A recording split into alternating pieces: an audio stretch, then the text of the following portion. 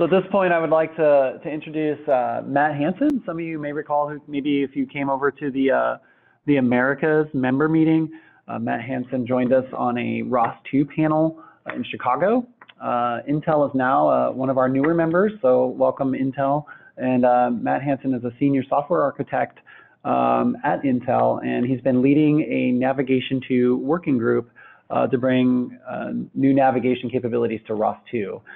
Matt Hansen, are you, I can stop sharing and you can take control. Is that okay? Yes, please. All right. You should be able to hit the share button at the bottom of the view. Okay, I'm doing it. It's taking a second. And there we go. Sorry. I'll go back to my title slide. See if I can go into presentation mode. Can you see that okay? Looks great on this side. Okay. Yeah, so Matt asked me to give an overview of Navigation2, and for those of you that are going to be at ROS-Con, this is kind of a subset of the my ROS-Con presentation I'll be giving at the end of October. So I'll jump right into it. I think I'm limited on time here. So I want to give a quick plug for who we are. We are Intel Open Source Robotics, and as you know, Intel, we are a technology company, and we have technologies in virtualization, security, AI, machine vision, and of course, compute power. And so our goal in open source robotics is to basically enable those technology pillars into robotics applications through ROS-I, and basically provide easy platform for people to innovate. So navigation, if you have some familiarity with ROS, you probably already know it's one of the most used packages in ROS. It provides autonomous movement for a robot in a 2D map. On the right here, you can see a screenshot of a 3D gazebo world. This is a Turtlebot 3 world, and then on the right side of that screen is the 2D cost map representation of that 3D world. But basically, given a current pose and a goal pose, the robot will autonomously drive itself to the goal.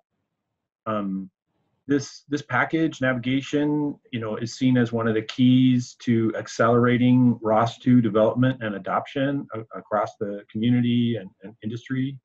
And as of a year and a half ago, it was kind of in the to-do pile for backlog, I should say, for ROS-II, but no one had committed to porting it. And so we, had some discussions with OSRF and some of the maintainers of the original navigation stack, and no one really had the bandwidth to do it, and they supported us, kind of taking ownership of that. So we took ownership of that, and we began porting that last summer 18. We ported it, refactored it, and made some architectural improvements, and that's what I'm going to talk about. One more little bit of background on this. Before we began, I posted a discourse topic to gather some input from the ROS community. I wanted to know what improvements people wanted to see in ROS-II versus ROS-I navigation, and got quite a few responses. But the kind of summary of what I gathered from that was people wanted more customizability. One of the problems with ROS-I navigation was it wasn't as customizable as people wanted, and so they were having to fork the code to make the tweaks they wanted, and it basically led to a whole bunch of forks of navigation.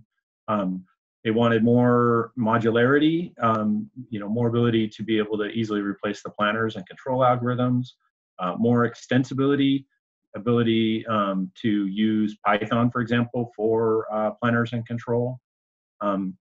And then in addition, our team, we wanted to basically, boost the reliability, the quality and the maintainability, and overall, use software engineering best practices and try to make it a robust software stack.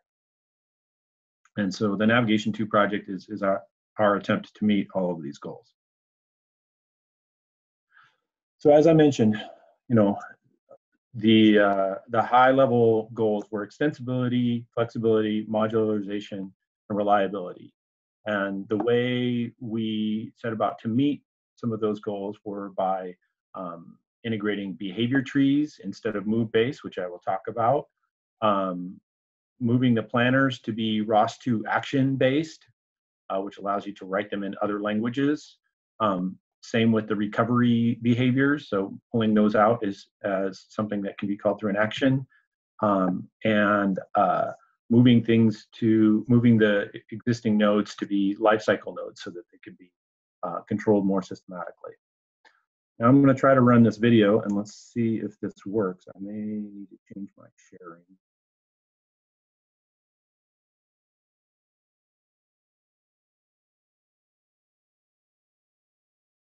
Can you guys see my screen? Or do I need to change the sharing setting? I can see the screen, but it doesn't look like the video is moving yet. Okay, all right. Well, that's because I haven't started it yet, but I want to make sure first you can at least see it. Okay. Yeah. So this is just a short demo video of Navigation2 that we shot on dashing over the summer here. Couple different camera angles, obviously, and then the view you see on the right is the RViz view of the robot moving in the cost map. Okay, so Matt, I mean, I see obviously I guess it's a screenshot I'm still seeing your PowerPoint presentation slide. Oh, okay, you're not seeing the video. That's what I was afraid. Yeah, if you shared PowerPoint as opposed to sharing your screen, it'll stick to the PowerPoint. All right, let me go to here. There we go. It's showing now. All right, I'll restart it. It's very replay.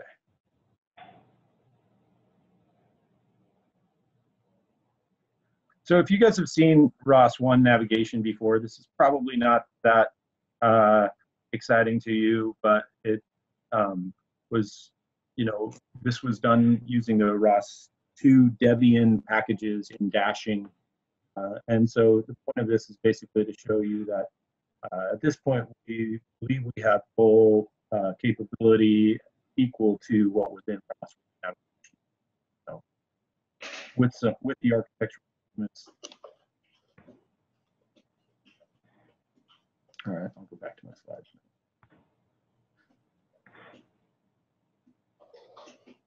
So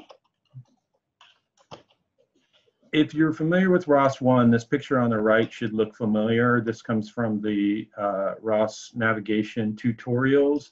And you can see this big box in the center is called Move Base. And within it was the global planner, the local planner, recovery behaviors, and the cost maps. And then these external nodes like AMCL, map server, et cetera. So we basically ported map server and AMCL pretty directly. We did some refactoring and code cleanup and tried to make them more maintainable. We also added some more tests. Move base, however, this is the big thing. We basically replaced move base. There is no move base in ROS-2 navigation. We replaced it with a behavior tree engine called BT Navigator, and I'll get into more detail on that. We also have pulled recovery behaviors out and made those basically behind actions that you can call from the behavior tree. Similarly, we've now put the planners behind action servers. So there's a planner server and a controller server. And then the global planner and local planner, we ported the NavFM planner from ROS-I, and we ported the DWB local planner from the robot navigation package, which is, if you're familiar, it's Locus Robotics, David Liu's spiritual successor to the DWA planner that was in ROS-I. And then local cost maps and global cost maps, those were ported fairly directly, and they're now contained within the planners. This slide gives you kind of the new view of the system. So as you can see, move base is gone. Now there is an action interface to the BT navigator, and that uses a behavior tree to control the logic flow, and I'll talk about that on the next slide. Then from that, the default tree calls an action called compute path to pose, which there's a planner server for that. And as I mentioned, the NavFN planner is a plugin that you can replace with a different planner if you like. That basically computes that path and returns the path, and then the follow path action calls into the controller server, and the DWB planner is the one that actually drives the robot, and that outputs a command velocity to the base control.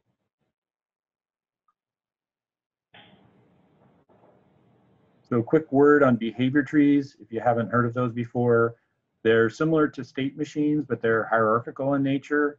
So basically, you start at the root node, and you go down and to the left until you hit an endpoint, and then you traverse back up and to the right. And there's different types of nodes. So a sequence node is a purely do the left, then do the right type of a thing, and there's a true false return from each one of these. So you go like retry until successful. Is this clear? If not, then read the documentation. If it's still not clear, then keep retrying until it's clear, at which point you can build awesome robot. So that's the example from their website. This is how it ends up being implemented in Navigation2. So one of the nice things about behavior trees is that it's XML based, so you can change it without having to rebuild the software. It's the BT Navigator itself is written in C++, but it loads the behavior tree, which is in XML. So you can quickly customize your XML and change and add things or move things around in sequence fairly easily. Now, there is a caveat there. If you add something new, like you want to call into a new ROS-2 action that you've never used before, you do have to write a small C++ plugin basically for the behavior tree itself to be able to know how to call that action. But the configuration of existing actions is very easy through the XML. And this on the right shows you kind of the high-level implementation of what this particular behavior tree on the left in XML looks like. So on this left side here is where the compute path is. Okay, this is the compute path to pose, and this is being run at 1 Hertz. In this case, we're basically running the path computation in parallel to the follow path. This happens, so every second it replans and finds, looks for a new optimal path to the goal, and then it forwards that along to the follow path logic, and basically this is what drives the robot. If these should fail, then it falls back over to this recovery branch of the tree, where it does the recovery behaviors. And right now we're doing like clear the global cost map, clear the local cost map, and spin 180 degrees. And then it will retry, it will recompute a new path and attempt to follow that path, etc.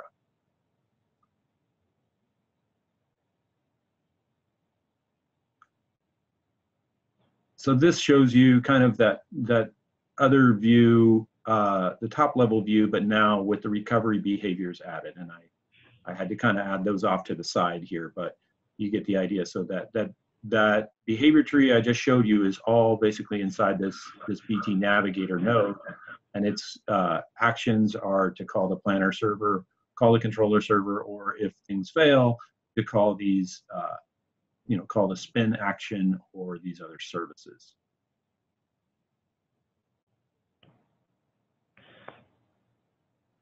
One of the other major changes we made for ROS-2 was we moved all the nodes from traditional ROS-1 like nodes to ROS-2 lifecycle nodes. And lifecycle nodes basically have an integrated state machine in the base class. So if you look at this diagram over here, the main states are unconfigured. That's when when a node is first created, it goes into the unconfigured state. Then you can make a service call into this change state service, and you can walk it through the state machine to the inactive state or configured, and then you can walk it into the active state. And at this point, it's doing real work. The idea here is that you can basically control the bring up of your nodes and when the memory gets allocated for different types of data structures you have, and also control like when the parameters get read. So you can have much finer granularity control of what happens when. So we've moved all of our nodes to being lifecycle nodes now. And in order to control that, we added a new node called the Lifecycle Manager. And it basically provides a macro service for controlling the startup and shutdown of the other nodes in the system. And we also added a convenience function called auto start, where it will basically sequence through them automatically, so you don't have to do anything manually. But it provides a service here called Manage Lifecycle Nodes, which you can tell it, I want to start up, I want to shut down, I want to pause, resume, or reset. And then at load time, you also give it a node list, so it knows what nodes in the system you want it to control. And if you want it to auto start, then you set the auto start parameter to true, and it will just bring everything up to the active state automatically for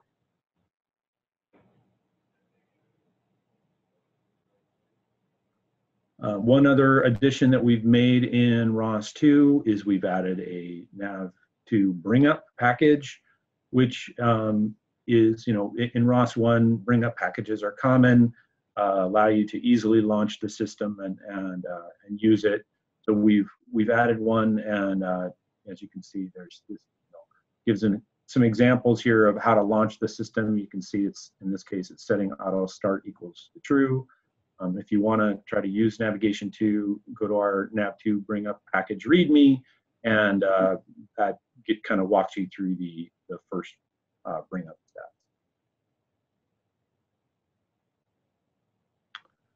So in summary, ROS-2 has gained a lot of functionality in the last year.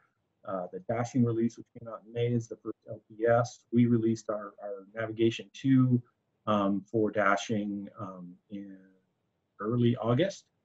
And that, as I mentioned before, uses behavior trees, lifecycle nodes, and provides bring up launch files for easy use.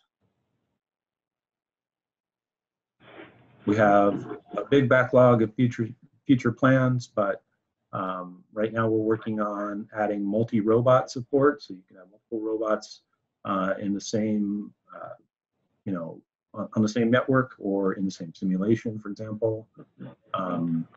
We're planning on releasing that as part of Eloquent, and we have work underway in improving system performance, and we're trying to build more community involvement and expertise, obviously.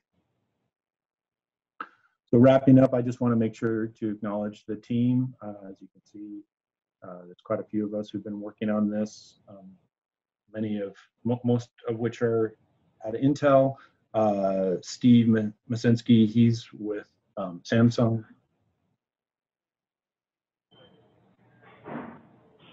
And I want to give some thanks to some of our partner groups too, like Robotis, Rover Robotics, Yunji, and OSRF.